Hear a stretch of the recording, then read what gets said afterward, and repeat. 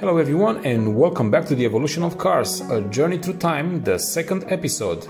So in today's video we'll exploring the exciting decade from 1890 to 1900.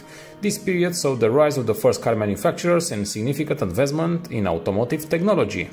So the 1890s marked the establishment of some of the first car manufacturers, setting the stage for the well-known car manufacturer like Renault Car Company or Porsche.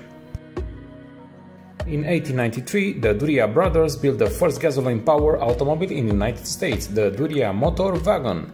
This vehicle was a significant milestone, being the first successful gasoline-powered car in America.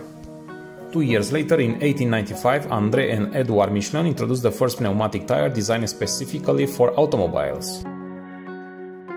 In 1897, Ransom Olds founded the Olds Motor Vehicle Company in Lansing, Michigan, which later became Oldsmobile. Olds is credited with the first mass-produced gasoline-powered car, the Curved Dash Oldsmobile, introduced in 1901.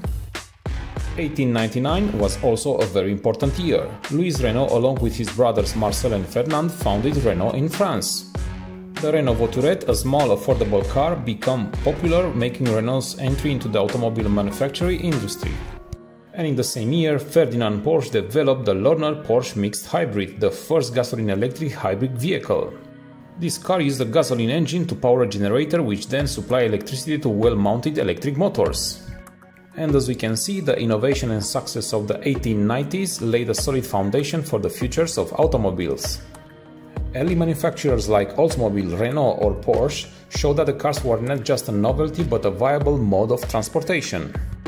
And now please join us into the next episode as we explore the 1900s, a decade that saw the mass production of cars and the birth of the modern automotive industry.